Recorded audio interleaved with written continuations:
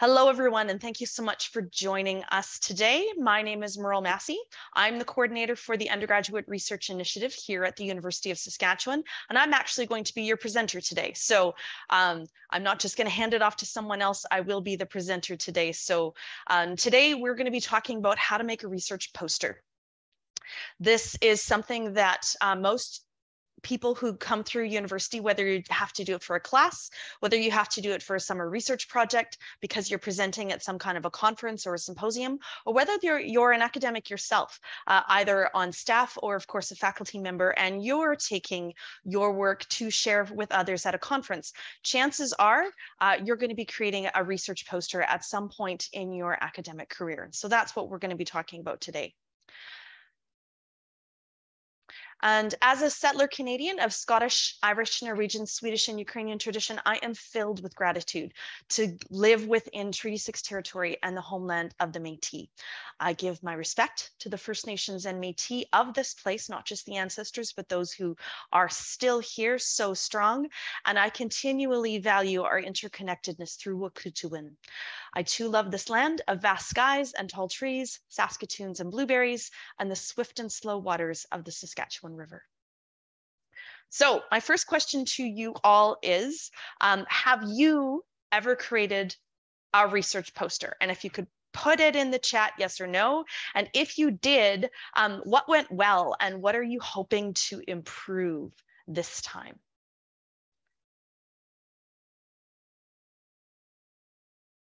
Nope, never. Yes. Anne has. Nope. Yes. So there's some yeses and some nos coming in on the chat. Well, that's good. For those of you who have, I hope that I give you some ideas of how to make it even better, because the more often you make a research poster, the better you do get at it. If you've never made a research poster before, I hope that I'm here to help. So here we go. So these are some of the things that I'm going to be bringing forward throughout the presentation and things that you'll think about after today. So the first is context, basically why you're making the poster, because that does matter. The second is audience, it goes with context. The third is what I call one big thing, and that comes from Mike Morrison, who does something called Better Posters, and we're going to touch on his stuff a little bit today.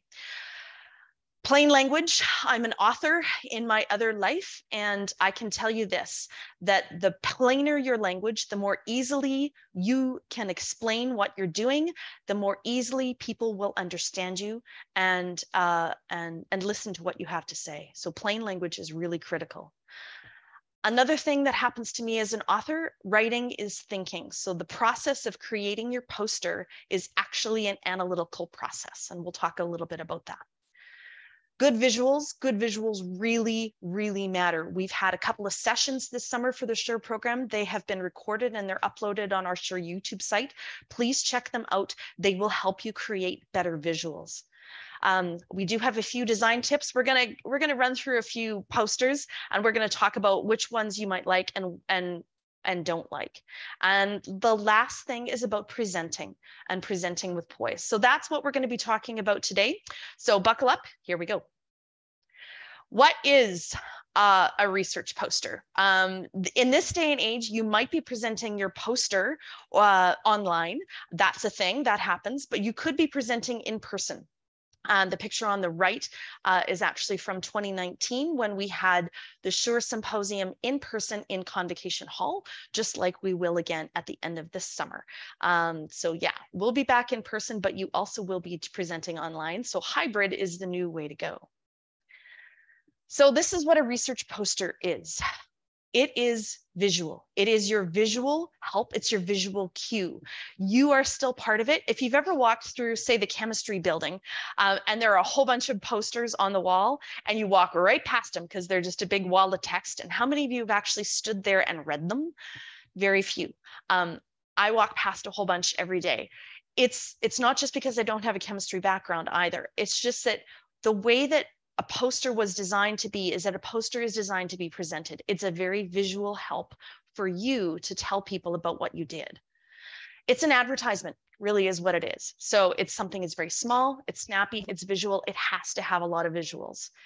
They're very short, they're very quick. You cannot put everything that you did on your poster. Totally not gonna happen. So that's why I want you guys to think about your one big thing, and I'll break that down in a little bit of what that might look like. A research poster helps you to explain your research story, your scholarly story, or your artistic story. So it's an explainer that you use as you're standing right beside it. And it's also an analytical tool. As I said, in the process of creating your poster, it helps you understand what you did so you can explain it to yourself, and then in turn explain it to others. And I've broken down the writing process a little bit more in some of the other videos. So do be sure to check out our whole section playlist on communications. This is what a poster is not. It is not just your whole essay or everything you did just on just like a really large piece of paper, like a book on a piece of paper. No, it's not. You have to be careful that it's not just a bunch of small graphics that no one can see, because you have to really peer at it like this, or understand. Graphics are not as universal as people sometimes think. So you want to be careful about how many you put in. It's not just your results. That's something that people think that they have to have results in order to create a poster, but not necessarily. And we're going to talk about that in a minute too. Another thing that happens is people say, oh, it's written up at the end of the project. That's what you do at the end. Well, not necessarily. You can actually start your poster right from day one and start working on it, because there's certain things that you can map out and put in there even from day one. It's not just at the end. All right. So the first thing, remember, I had that whole list of what we're going through. So today, why are you creating a poster? What is your context? Because that actually does matter. If you're making a poster for class, then it's going to be marked, right? So then you've got rubrics, you've got things to think about.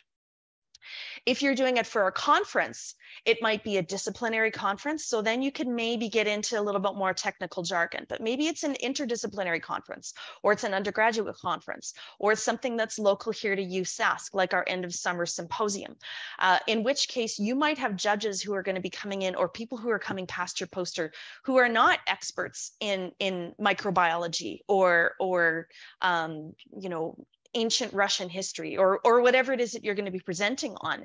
And so you need to make sure that you're pitching your poster and creating your poster for that wider audience.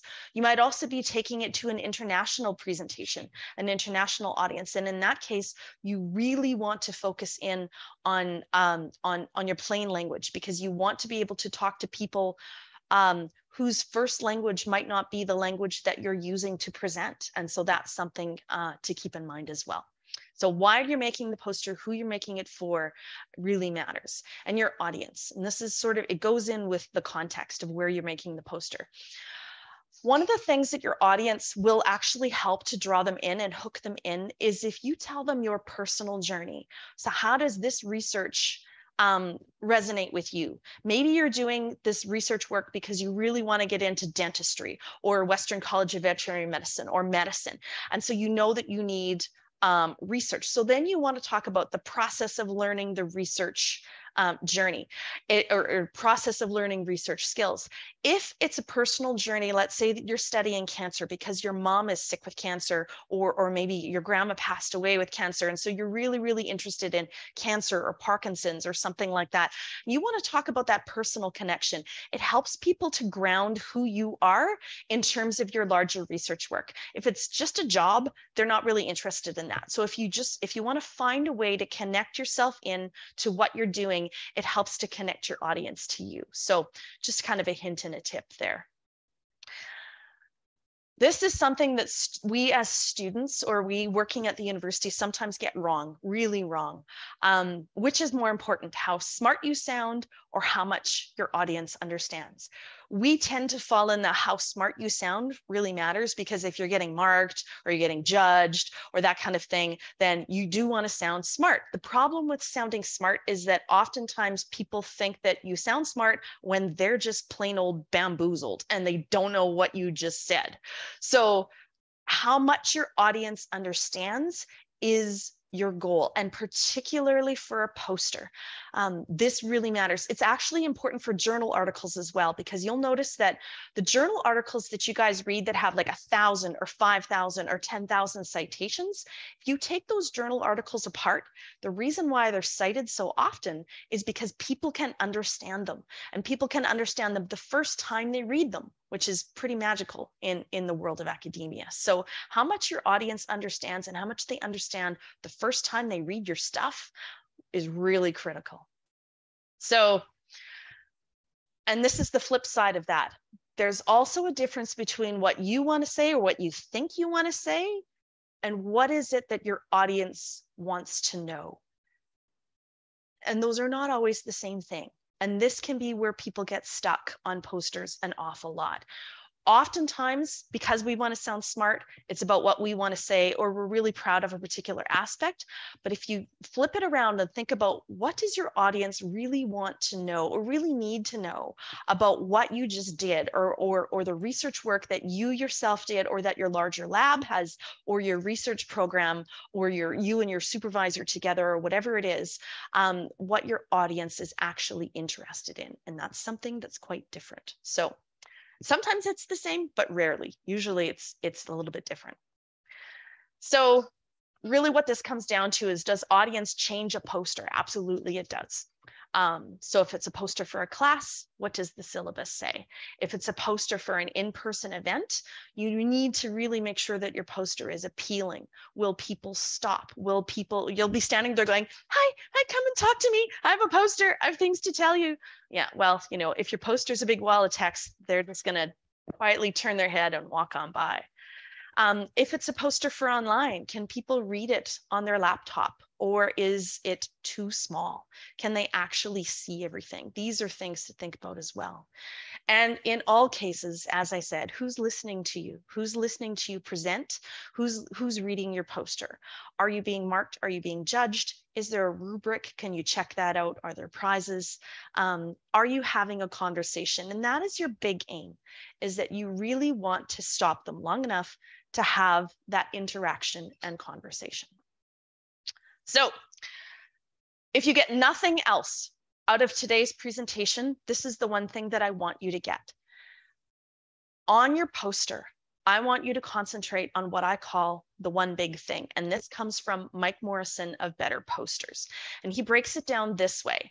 Your one big thing could be any one of these 4 areas. It could be that you're breaking new ground with a new theory, that you've come up with a new theory. This is especially common if you're doing more scholarly work, more social science work, which is very theory driven, or literary.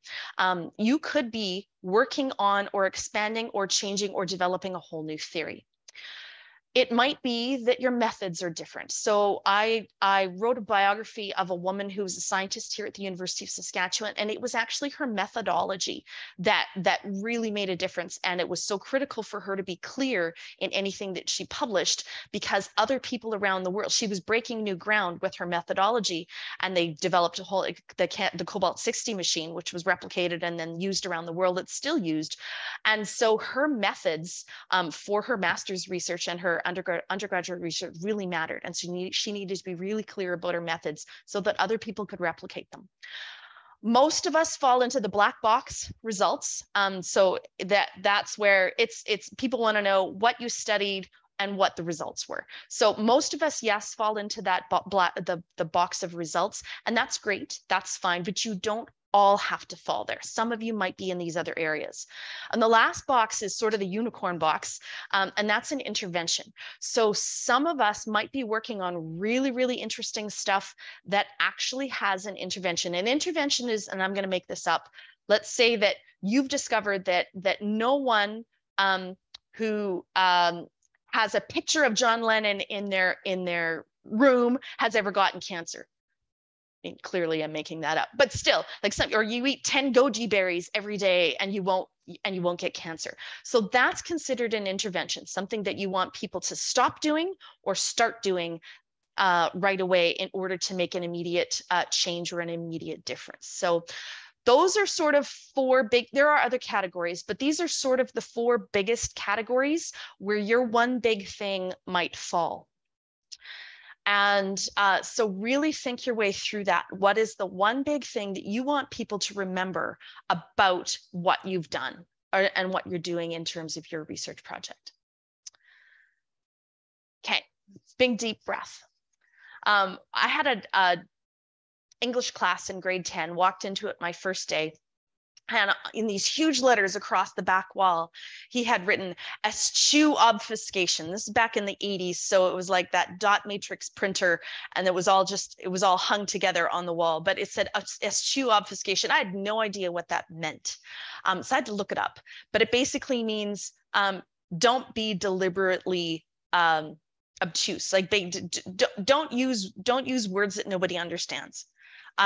So plain language really is what it's about. Plain language is actually stronger than regular academic gobbledygook, because plain language gets your ideas across the first time that people hear them or read them. And that's what makes them strong. And it will make your academic writing better. So this is what Albert Einstein had to say about writing. If you can't explain it simply, you don't understand it well enough. And I like this particular quote because that's why I like the process of putting together a research poster, because the first audience that you're explaining it to is actually yourself. You're reminding yourself of what you did, and you're like shaping it all in your mind, and you're shaping it all with your words and your images, and you're telling yourself the story so that you can tell it to someone else. And the simpler you can do that, the better. This is where I always stop and talk about how writing is an analytical tool. I work with a lot of scientists who regularly tell me that they just, the biggest part or the most important part of their research is doing the research, collecting data, like setting up their research plots or research, whatever they're doing in the lab or out in the field, and then collecting their data. And that's the portion of their research that really matters. And then they write it up as if this is something that can happen in the last 6 weeks at the end. And sometimes it happens that way, but most of the time it doesn't. Along the way, you've actually had to start to do some data analysis, some analysis of what you did. And that's when you figure out, oh my God, things were not working. You know, it's stuff, I have to change my protocol. This is all wrong. I'm going in a totally bizarre direction. Things are off the rails. Or you're like, oh my gosh, I'm finding something really amazing, but I've gone in a different direction and I have to redo my literature review. Writing itself, stopping to write things up and analyze writing is an analytical tool, and people forget that. So when it comes specifically to a poster, your whole poster is actually going to be no more than 250 to 300 words. That's one page of writing in like Word. So yeah, not a lot. Writing is about questioning yourself, questioning what you did, questioning the literature. Do you agree? Do you disagree? Do you criticize? Do you criticize yourself? I should have done something differently. You reflect, you analyze what you've done, you summarize it, you connect it together. It's like, okay, we did this, and then this happened, and then this happened. And then you look for your problems and gaps. It's all of those things are actually part of the writing process. And how to get all of that into 250 words is your challenge. Another thing that comes up quite often is that students will say to me, I can't present at the symposium, Merle, because my research isn't finished. Well, guess what? Research is never finished. Rarely, like one particular process or piece might be finished, but research in general is never finished. So as long as you're clear about what stage of research you're at, you can present at any point. You can present before you even start to gather data and say, I've done this literature review and I'm setting things up this way. We're just in the process of generating data. Our hypothesis is we're going to come up with this. And so then you actually do the work, and then you do another poster and present it somewhere else. But as long as you're clear at what stage of the research you're at, you can actually present at any time. It also means that you can write at any time. You don't have to wait till the end. You can write from the very first day that you start your research process. And I recommend that you do so. So something else to think about. Because we write to discover and to understand. So we're discovering what's happening with our data. We're discovering what's happening in the archive or out in the field or in our interviews or whatever it is that we're doing. And we also write to understand it for ourselves. This is so important. I actually put a whole slide in just on its own. Write as soon as you start your research project. If you haven't started writing your poster, start now. The best day to start is today. So don't worry if you haven't started yet. The best day to start is today. And the reason why is because it actually takes longer to write shorter. I know that sounds very odd, but it does. You kind of have to blurt everything out first, and then you can kind of craft it and hone it and get it down. It takes time to write a good poster. So start today if you haven't already started, and give yourself time.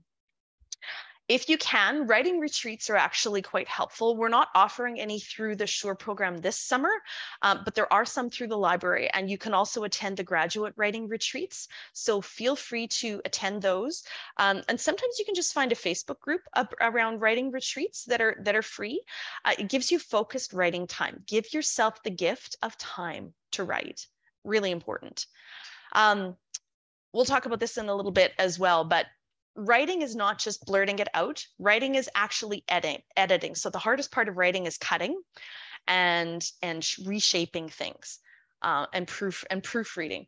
Another thing that I do, just so that you guys know a secret. So we've got a couple of specific writing modules in our communications channel as well. And I've talked about this process, but I read out loud. So anything that I'm going to publish, I read the whole thing out loud, even if it's as long as a book. You'd be amazed how much you catch when you read it out loud. So one of the things that's really important, particularly for most of you who are a student, is that you have to work with your supervisor. So the process of putting together a poster is not a single person process. You're probably going to be working not just with your supervisor, but maybe even with other people in your lab and sharing some ideas back and forth. It's a back and forth process. There's drafts, there's successive drafts. You discuss, you move things around. They will bring ideas and some extra focus to your work. And for a lot of you, they will have the final say on your poster as to whether or not it's actually ready to be shared. So just make sure this is not an individual process. It's very much working with your supervisor and or your lab mates and or the people on your work group and or others. But the process of working with others will give you a better poster. So definitely do that.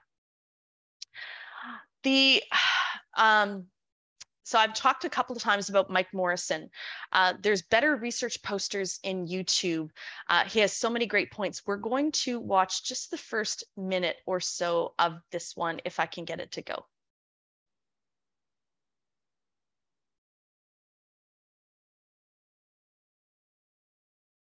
Yep.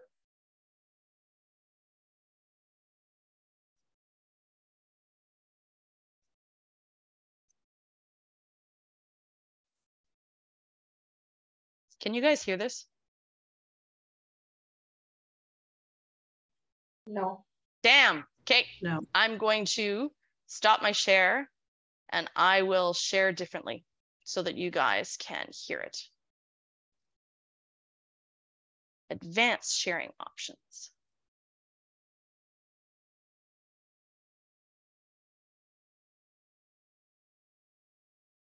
Optimize for video clip. There we go.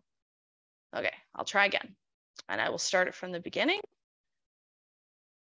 5 author names, and then you try to cram your entire paper on to try to communicate tens of...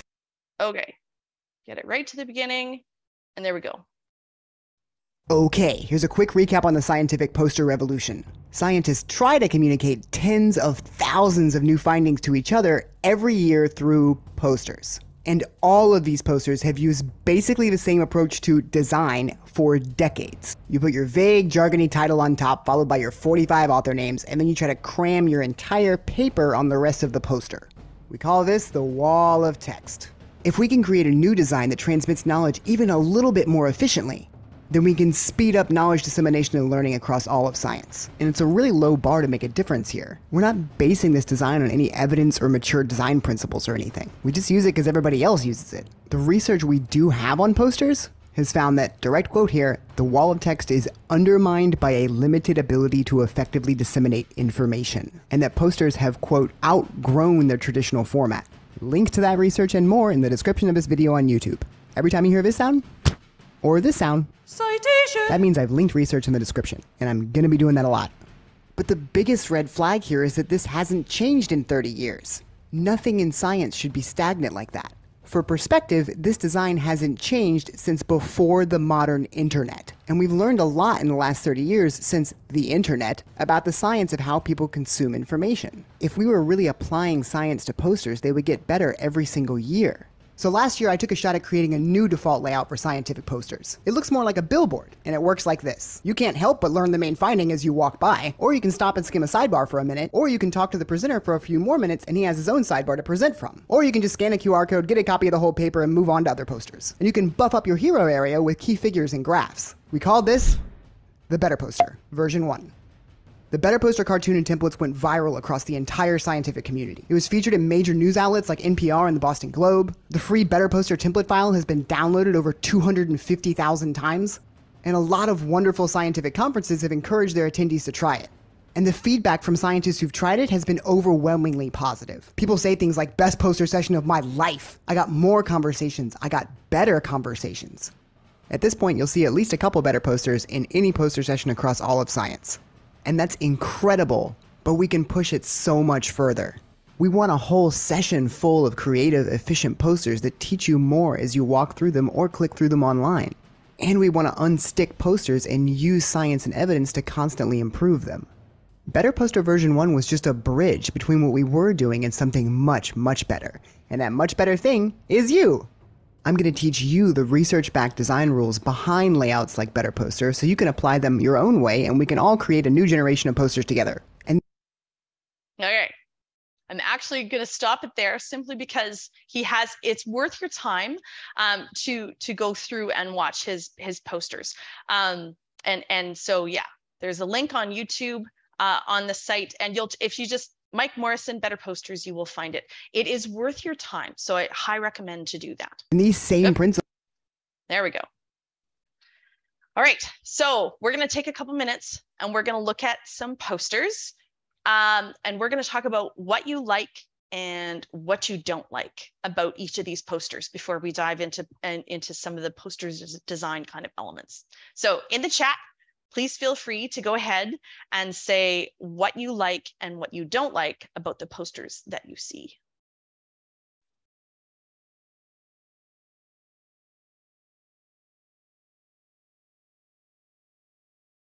Recognizing that you're probably all watching it on a pretty tiny screen, so you're only going to get so much.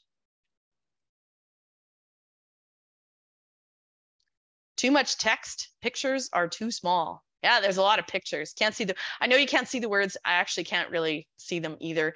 One of the reasons why you can't see the words though is because it's yellow on yellow. So good luck with that. Do not like the color. I like that it has lots of images. Yeah, the color contrast is not strong enough. Very good. All right, let's take a look at another one.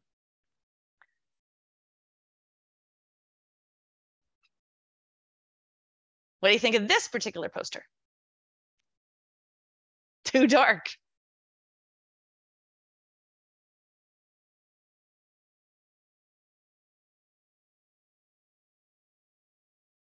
Distracting to the eye.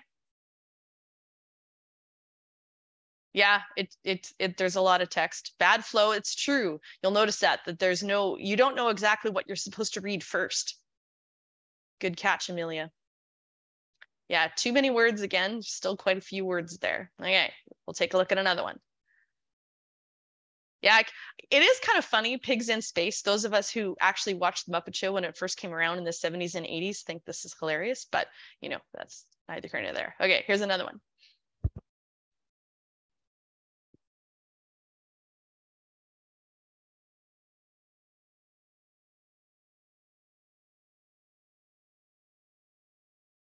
Way too dark, dark text. Yeah, I mean, it's pretty interesting. It says, if you can read this, you must be nocturnal. Well, that's cool, but that's the only part of it that I can read. And there's 2 sections on methods and materials, but yeah, it's kind of interesting. Yeah, hard to know what's going on. Absolutely. Okay, here's another one.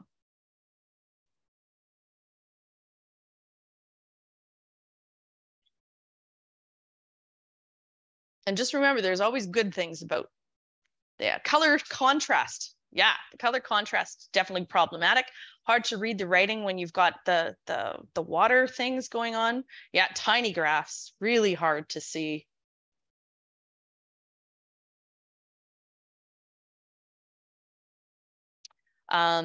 Text is better. There's less text, so that's good. Definitely. Background makes me feel confused. That's very cool fish. Yep.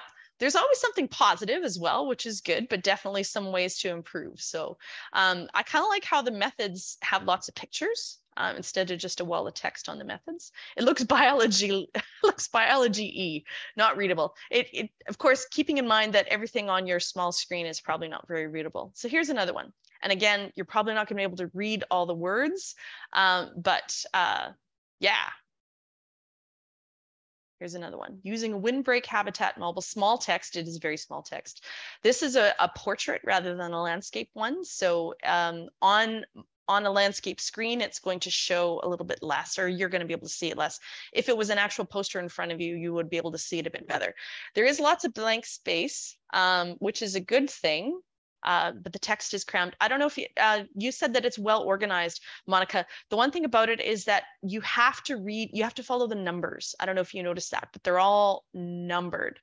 And so that's a bit of a design issue. It does help, it does lead you kind of through it, but they're all numbered. Now, if you go looking online, you're going to find lots of examples of people who've taken an existing poster and given you all the reasons why it's not very good. Like abstracts, text dissolves, boring gray, too small, too much, things are crammed, that kind of thing, caption not aligned, so there's definitely so you're going to find lots of examples on the internet of good posters and problematic posters. Here's another one, tips for designing effective presentations. And this one's got some specifics around sans serif and serif, and we'll talk about that as well. This actually is an example of Mike Morrison's better poster. So you can see the main finding goes in the center in plain English, emphasize the important words, and sometimes you can put in an infographic. And then if somebody's actually interested in what you've done, then they come in and they talk to you, and then that's when they're close enough to actually read the sidebars. And so the sidebars is where you can kind of give them additional information and presentation. So this is an example of a better poster. This one is an example of it took the original better poster design and then it made some slight changes to it. So Andrew Smith did this one specifically about better posters and about how to take some of the design ideas of the poster format and take the good parts and keep some of the useful aspects, but then use some of your own ideas. So some of the best posters that we had in 2019 at the symposium actually did this, sort of ended up using some of the design principles from Mike Morrison and then kind of worked with it on their own. So I wanted to, and the QR code idea is something that's really, really popular. So definitely something to think about, but then you've got to have your stuff on the internet so that it can be found via QR codes. So do keep that in mind. So now that we've kind of looked through some ideas of other posters, I do recommend that you do that, that you go up and down the walls of wherever you are and see if there are posters there, because you're going to see that that's sort of how it's done in your discipline. So do pay attention to that. Although I do recommend taking a good look at Mike Morrison's better poster design, and he actually has some templates as well. There's 4 different templates that you might be able to use. So something to think about. So once you kind of have some ideas on what you think you might like your poster could do, and Amelia asks the question, should we be using complete sentences? You don't have to.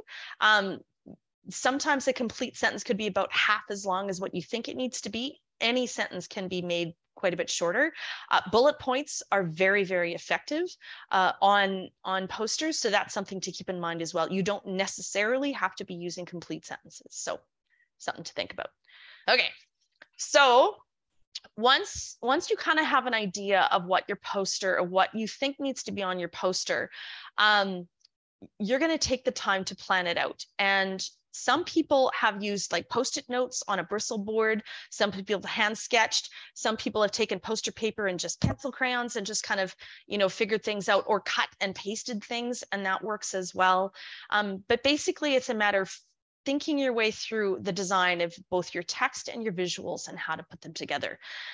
Your visuals are what I want to talk about next. So we've talked a bit about your text and about that 250 to 300 words, but visual design really, really matters. Now, we had 2 sessions, I mentioned this already, but we had 2 sessions this summer that came from Michelle Bolton, and she's a design specialist when it comes to graphs, charts, and figures.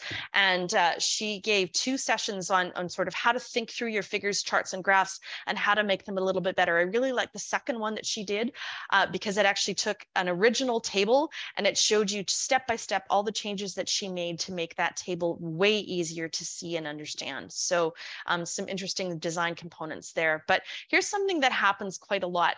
We try and aim for a unified look, but sometimes all of these programs that we use to build things, they have so many options that this is what we end up with. We're kind of all over the map.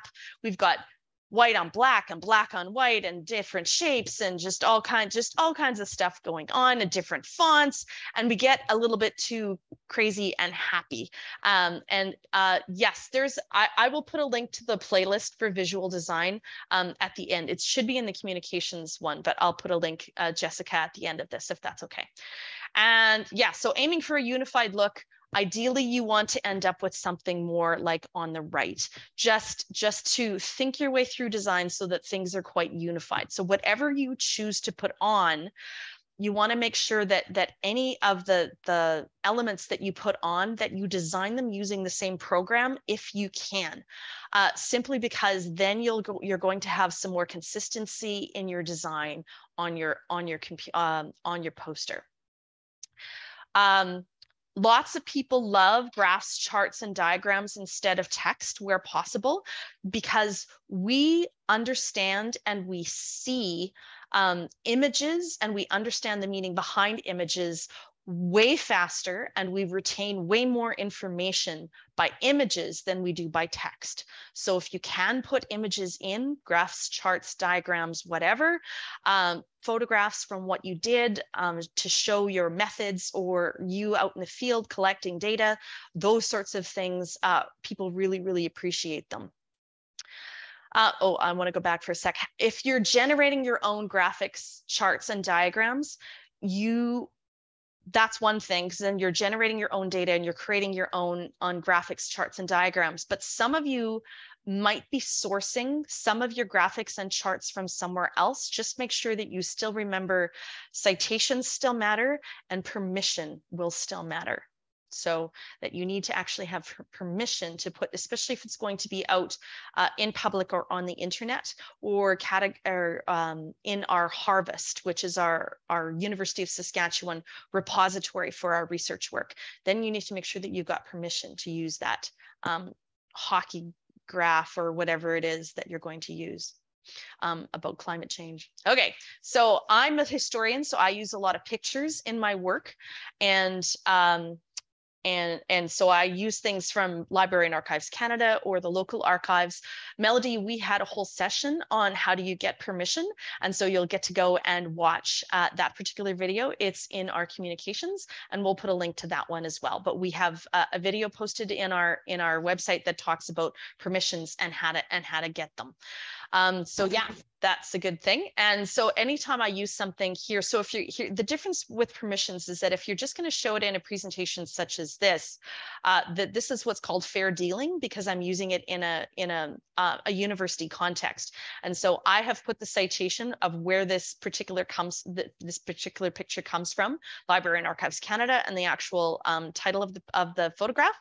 And that is enough for this particular context. If I was going to be publishing it in a book, then I would actually need to pay for the right to reproduce this photograph. I'd pay Library and Archives Canada and receive their permission and pay them a little bit of money to use that in a book. Okay. Sorry, I went too far. Words are still necessary. And so size of the words will matter. Like I said, try and aim for that 250 to 300 words, no more. Less is better. Less is better. If you can get it down to 200 words, that would be great. So it's just some ideas on text sizes. Again, it'll depend on which kind of poster design you choose, but even when you get down to your captions or your body text, you don't want to go any smaller than these recommendations here. These might even be too small if you go for some of that better poster stuff. Fonts do matter. So if you're going to be reading something in print, then the serif fonts that have those little tails on them, like Garamond and Cambria, are really, really good. If you're doing headings and presentations, then a sans serif font will be what you're looking for. Yeah, just some ideas to think about in mind. Okay, now you're ready.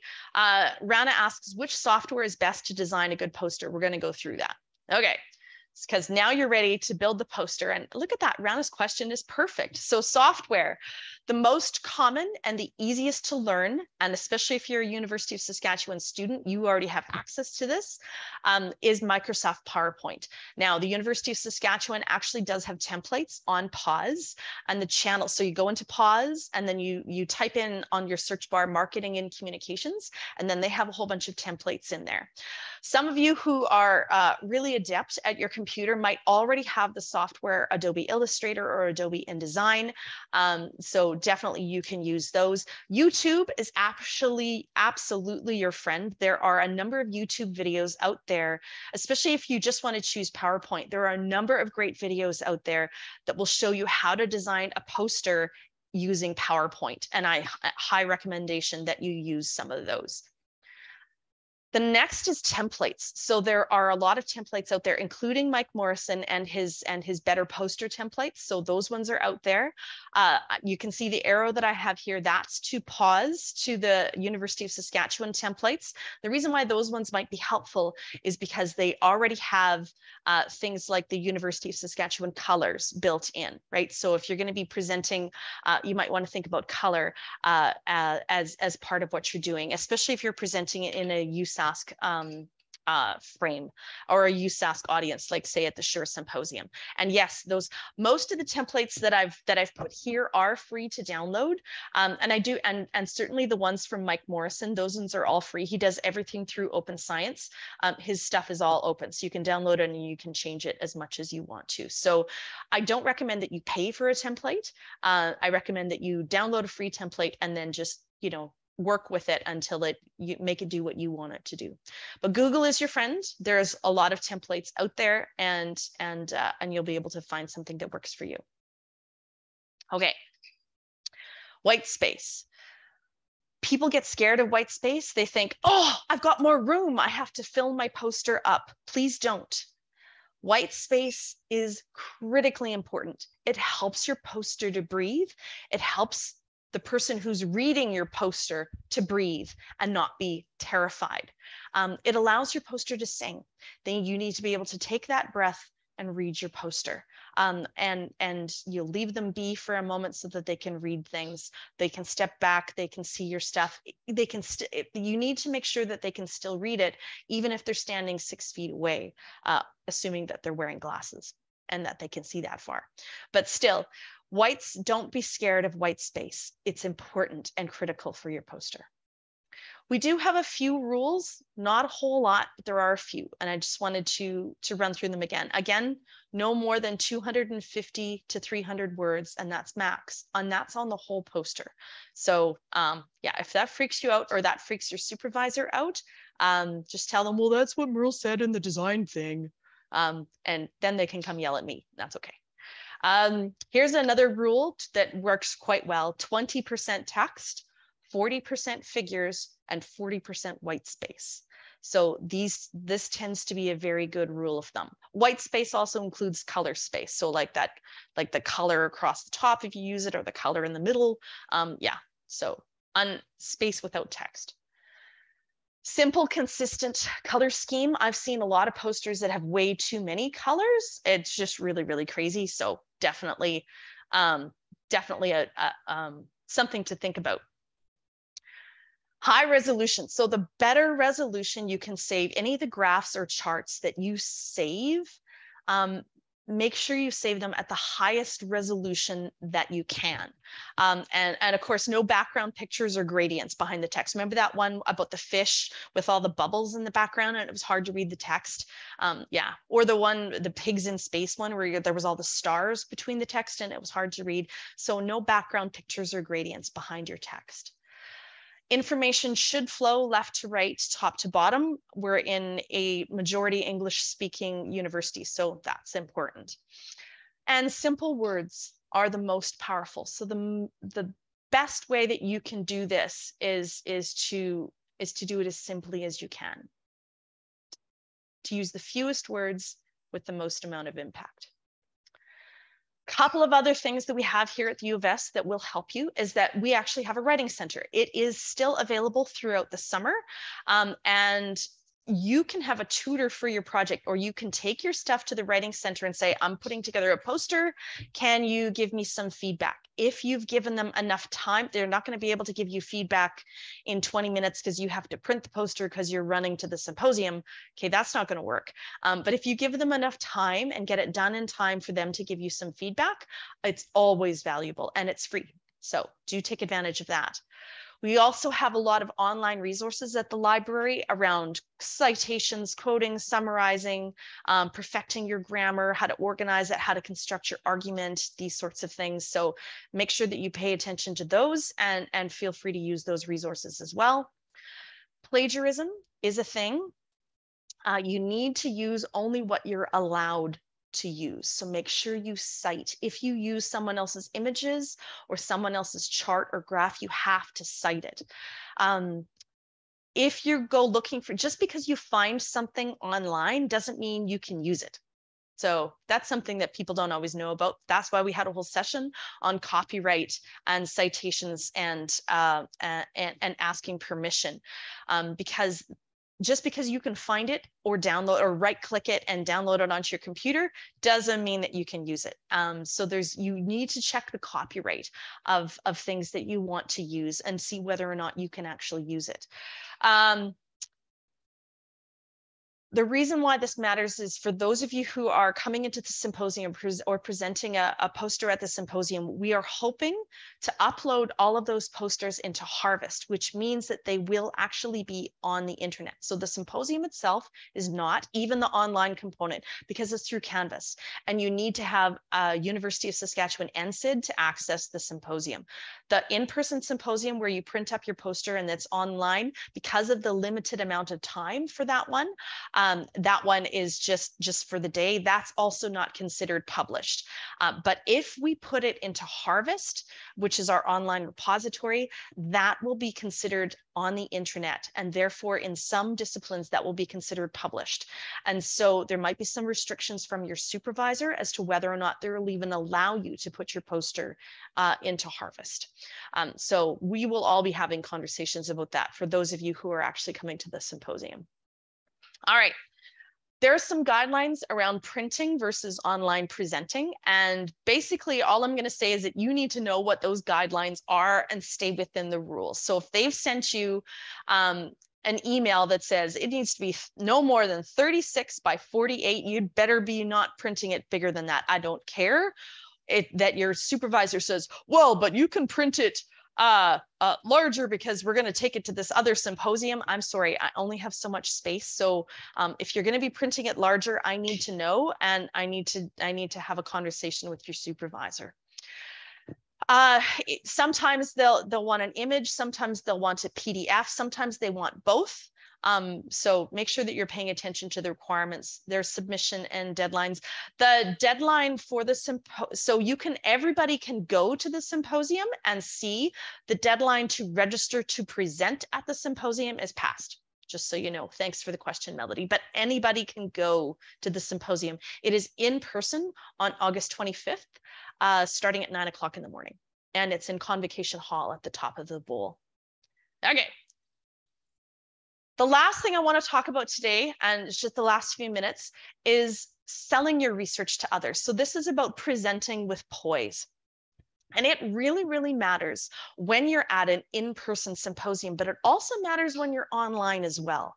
These are some tips and tricks that I would recommend that all of you do, even if you're just going to be doing an online interview, or you're going to be giving an online symposium and you're going to be presenting your stuff. Do these. It will help you feel better and it will help you do better. So the first is actually your power pose. I really do want you to do this. Go into the bathroom before your poster session, or before you start recording your presentation, or before you go online to present your presentation, and do the Wonder Woman power pose, just like you see in the picture. What it does is that it draws your shoulders back. It draws a lot more air into your lungs. It deepens your voice. It makes your voice more round and strong. It gives your whole body confidence and strength and energy. Every time I go in for a job interview, I do this. I go into the bathroom, I close the door where nobody can see me, and I practice my power pose. And I make sure that those shoulders go back and that I'm breathing in as deeply as I can. I often do quite a bit of word or voice warm-ups as well. I might hum, I might sing, I might go through a whole bunch of registers just to warm up my voice as well. And I often do that before I present to make sure that I'm as clear and articulate and strong as I can be, even if I am doing what I'm doing right now, which is sitting in my chair in my office. When you present, here's some really good ideas of things to do. I always prepare an oral presentation. You may not follow it exactly, but if you prepare your oral presentation, and I actually have a session coming up later in August on what I call the 3-minute pitch. And that is the sort of thing that you give to people when they stop at your poster and they go, okay, tell me about your poster. You've got 2 to 3 minutes to give them the big level gist of whatever it is that you've done in your research work. And that is all the attention that you're getting. You don't get 10 minutes. You don't get 20 minutes. You get 2, maybe even just 1. But I give you the benefit of the doubt and I tell you the 3-minute pitch. And you prepare it as an oral presentation and then you practice it. And this is something we're going to go over. These are some of the things that I'd like to see you put in to your 3-minute pitch. Don't forget to introduce yourself. Hi, I'm Josh. Shake hands. If you're part of a team, I worked in so-and-so's lab, and this is what we did. And sometimes people want you to talk about the funding. I usually leave funding till the end. If they're really interested, then I'll tell them that. But I always start with the purpose of my research. Why did I do it? Our lab is interested in studying this problem. We're really wanting to know, what does cannabis do to people and how can it help us do better healthcare? What can we do? What can we learn about fish that will help us to solve Parkinson's disease? I always write out the presentation and practice it beforehand. So I write out that oral presentation and I practice it and I practice it and I practice it. The more times you practice it, the easier it will be, especially if you're like me and you get a little bit scared in person or a bit shy. If you've practiced it orally a few times, it will get you over that sort of stop. The other thing to remember is that as you're writing your oral presentation, it's not academic writing. You can write it in the first person. You can practice it in the first person. You're not third person sort of stuff. You're standing in front of this person. You're looking them right in the eye. We did this. I did that. I was out in the field and I rolled the quad and we broke this machine. So we had to use this other machine. And oh my gosh, this amazing thing happened. So that oral presentation is very much in person, first person. You can still be scientific, you can still be technical, but it's different from academic writing. It's first person, the simplest words you can. You also want in your oral presentation, you only have, like I said, 2 to 3 minutes. So you want to hit the highlights and you definitely want to make sure that you tell them your one big thing. The one, if they get nothing else from you, they're going to walk away and remember, oh, right, one big thing. The one thing, the most important thing that you want them to remember from what you did. Another thing that people actually really like, and this can be part of that conversation, ideally you give them your pitch and they ask you a question and you have a conversation. That's what you're aiming for. That's what we're hoping for. But something that especially professors and judges really like is if you say what you would do differently next time. So if I were to do it again, I'd do this part a little bit different. Or what you'd like to research next. That's something else that people really, I got really interested in this, and I would like to find a job doing something like this. There's a question from Caesar. The instructions say that we have 8 to 10 minutes in length for online presentations. Yes, your online presentation, the recorded one, is 8 to 10 minutes. The in-person one will be shorter. You don't have 8 to 10 minutes if someone's standing in front of you. That's the difference. Does that make sense, Caesar? Yeah. So the online presentation, 8 to 10 minutes in length. So you've got more time to talk through your whole presentation and everything that you did. But the in-person one, you don't get a chance to do that. Okay. And thank them. Thank them for their time and ask questions. So you're hoping to build that conversation if you can. I recommend that you do some practice presenting. Practice to people in your lab and your research group, and that's okay. The problem is that they won't notice any holes and gaps because their brain will just sort of fill it in for you. They know what you did. And so if you can practice with a non-specialist friend and practice until you're sure that they understand and fix anything that's unclear, that's your best bet. Because if you're practicing with just your lab mate and they know what you did, they won't even notice that they're filling in gaps in your information. So practice with someone who doesn't know what you did, and that will go a long way. I might even set up a couple of times later on in August for you guys to do some practice sessions. So that's my plan, is to set up some times for you guys to do some practicing. Okay, here's a few neat ideas. Some people will do a QR code. So that's the thing on the top left, is that they'll put more of their information or a link to their lab or anything like that as a QR code. So people can just take their phone, snap the QR code, and it takes them to your lab. Some people do handouts, and so that happens. Some people will take like an iPad or whatever and show a short video, or a laptop, and show a short video of, say, what it looks like to collect data in your field. So you working in the lab, you working out in the field, that kind of thing. Some people actually bring models, physical models, and kind of to showcase what they've done. Yes, I can share the slides via email. That's absolutely fine. And other ways to share your work include, of course, our end of summer SURE symposium.